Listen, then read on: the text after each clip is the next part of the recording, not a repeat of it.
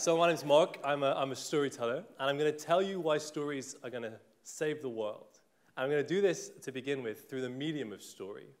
And this story, like all stories, begins with silence. It happened here, with a touching of the ankles and a swelling of the belly.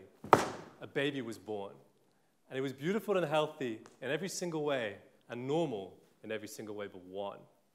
Instead of a belly button, had a little silver cross, like the top of a screw. And he was fine. His mom still loved him the same. But when he was getting changed for PE, you know, he faced the wall, so no one saw his little silver belly button. And when he went swimming, he wore one of those long blue and white striped swimming costumes from his shoulders to just above the knees, you know? Because them were the times. And because them were the times, when he met a girl, he looked at her, she looked away. She looked at him, he looked away. Maybe some of you know what love is like. When they were going to get married, they never saw each other naked until the wedding night. All prim and proper, Presbyterian values. And it gets to the day before the wedding, and this boy is so nervous. So he goes to his mama, like all sensible, nervous boys. He says, "Mama, I'm so afraid that she's going to see my little silver belly button and think I'm a freak. She's going to leave me on the night of our wedding." His mama looks at him with the crinkled wisdom of age. She says, "My darling boy, you've got to talk to the woman you're going to marry. You've got to communicate with your partner for the rest of your life, or else what do you have? And if she sweats this small stuff, she was never right for you anyway." It's nice, right? And he knows deep down that this is the right advice, but he also is feel this deep-seated fear. And he says, "Mama, I recognize that that's the right thing to do, but is there anything else I can do to avoid this confrontation?" She says, "Well, you know my advice, but if you won't take it, you could always go down to the woods, see what the she will do for you. The she, as I'm sure you know, are the Gallic fairies. And these people aren't Tinkerbell. They live in a world just parallel to ours, millimeters beneath. And their advice sometimes goes awry, because they don't know what it's like to be a human being." But he decides he's going to risk it, and he goes down to the woods, finds a nice clearing, strips naked. So it's a good bet when you're dealing with the she. And he lies down in that clearing, pretends to be asleep. As the sun sets and the moon rises, he peeks through his eye, and he sees beating down upon him is a beautiful silver moonbeam. And as he watches, down that moonbeam floats a beautiful, elegant, slender, silver, svelte, and sibilant she, holding a beautiful, long, elegant, slender, silver, svelte, and sibilant Phillips screwdriver. And she kneels on the heath beside him and slots that into his belly button and twists. And out from his belly comes a beautiful, long, elegant, slender, silver, cross-headed screw. And with the screw in one hand and the screwdriver in the other hand, the she drifts back off up that moonbeam. When she's gone, at least with his feet, normally says, "I'm healed." And then his bum falls off. Thanks. Thank you. There's no time. Stop. 20 years ago, John McInnes spoke at this university, and he said, "The fairy world is a metaphor for the imagination." And in this story, despite it being clearly modern, in fact, it was written by Patrick Rothfuss, I'm led to believe, it involves a hero stepping out into the world, facing or shouldering the burden of an inadequacy, encountering the other in a natural liminal space, struggling and returning having changed. And this is true of most stories in the Celtic cycle. People meet the other in a natural space where the two worlds meet and return having been humbled. I'd like to know if you've ever stepped out into nature and felt the awe of it around you, the tremendous other. You felt very small but connected to the deep lineage of the place that you're standing. This is our friend Cat Mallows in a farm in Spain. And this is John Muir, who famously walked through the Yosemite Valley and compared it to a cathedral. He says, "These mountains are God's words writ large." He felt connected to a wider creation. And you can see in his face he's having an experience. This is me having an experience in a liminal rhododendron bush.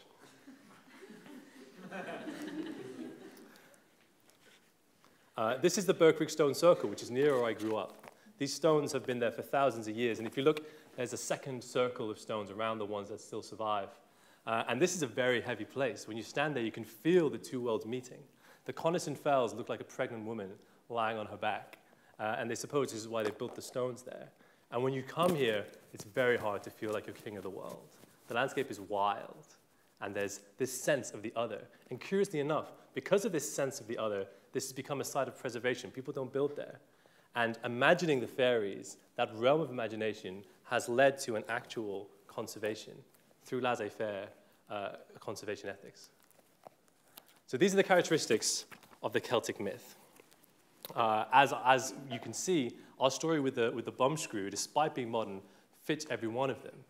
I'd like to draw your attention in particular to the numinous, which is what is encountered in the liminal space. C.S. Lewis, who popularized this term, describes the numinous like this. He says, if one believed there was a mighty spirit in the next room, the disturbance would be profound. One would feel wonder and a certain shrinking, a sense of inadequacy to cope with such a visitant. This feeling may be described as awe, and the object which excites it is the numinous.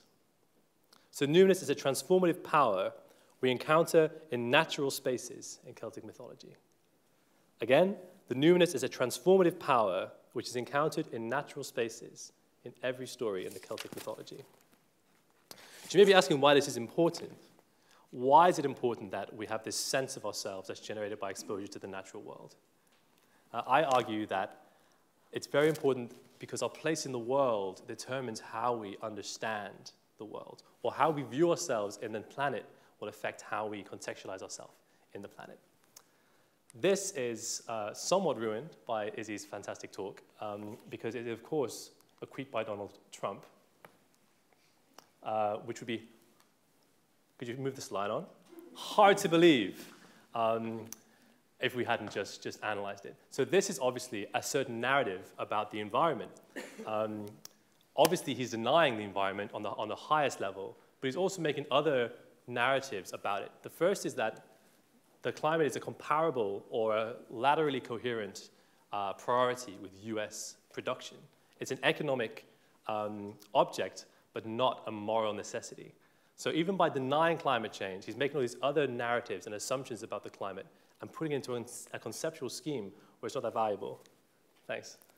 This is what seems to be an opposite view. This is a solution to solve climate change by a man named David Keith. He wants to use jets and rockets to put sulfuric acid into the atmosphere. And this is his plan to cheaply and easily stop global warming. And while he's well-intentioned, I'd argue that he has the same destructive narratives that the current president has. He views humanity as floating above a mechanistic world, which can be controlled and manipulated in a way which suits the human interest without regard for other beings or other life. Fortunately, he was never allowed to do this yet. And I think that might be something to be grateful for, because while this would solve one human problem, it is another form of pollutant with uncertain consequences. And I think that both these people, Trump and Keith, are going naked into the woods, and they're waiting to see what their reaction will be from nature.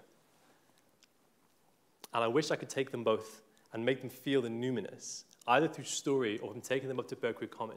Because when you contextualize yourself in that way, when you imagine yourself going into the woods and meeting the great other, or when you listen to the story of Jemima Puddle Duck and imagine yourself as a duck with duck friends and duck things to do, it becomes very hard to hold on to that image of humans as the be-all and end-all of experience. And when you decentralize yourself from the human story and look at yourself as part of a rich family of life, you're doing deep ecology before you even know that you're doing it. And we can trick people almost, or guide people into bringing things that were otherwise distant very close through the power of story. This chart, I think, shows how we normally understand reality as objective facts, which then filter out and become myths and legends. But if you move to the next slide, actually, I think that there's a lot more of the other way around. So if any of you have studied philosophy of science here at the university, Lakatosh and Kuhn, a few nods, you might know that our observations about the world are laden with our theories about the world. And what we choose to look for scientifically is not arrived at scientifically. That's a product of our culture and a product of other forces and pressures. So what we believe in the collective unconscious, for instance, if we believe that we need a mechanistic solution to climate change, or if we believe X, Y, Z, these will lead us to certain conclusions that wouldn't be possible if we had a different vision of our place in the world. And I think storytellers have a very unique position, with one step in the collective consciousness, as held by the myth of poetic, with all its environmental information, and one step in forming people's conceptions of themselves in the world and realities. And it can be done anywhere. It doesn't need any equipment. It can be done for free. I think it's a very good tool. And if you doubt me, take a look at these fine men. On the right is John Muir. You may recognize him from earlier. He was born pretty close to here in Dunbar, moved to America, and he's broadly credited with inventing the modern national park project. But he wasn't a politician. His own political career failed. His attempts to lobby broadly failed. Instead, he was famous at the time for his nature writing, mostly fictional or quasi-biographical talks about his travels in nature and his poems. And on the left is Theodore Roosevelt, who in his life did create 5 national parks, 18 national monuments, and 53 wildlife reserves, and quoted Muir's language all the time. In Roosevelt's obituary of John Muir, which he wrote after John Muir's death, he says, "No man was more able to influence contemporary thought and action than John Muir." To say that again, the most powerful man on the planet said that no man was more able to influence contemporary thought and action than this poet and storyteller. Thanks. To conclude, I say that storytelling has a unique capacity to bring what is otherwise distant into our realm of understanding through metaphor and through fable. When we imagine ourselves as other creatures and decentralize ourselves from the human experience, we are able to empathize with that which is otherwise refined out of our sphere of understanding through reductive language.